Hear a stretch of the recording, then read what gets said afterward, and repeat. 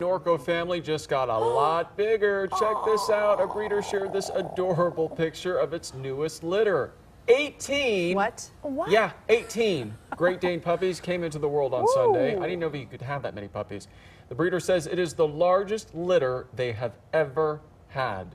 Don't you just want to lay down with those puppies and you have them like a blanket? I want them all. Me too. Can you imagine so a house filled with them growing up, though? They look And healthy, then once too. they're Great Danes, they're like little ponies running around. Ooh, 18 little ponies. They can come to my house.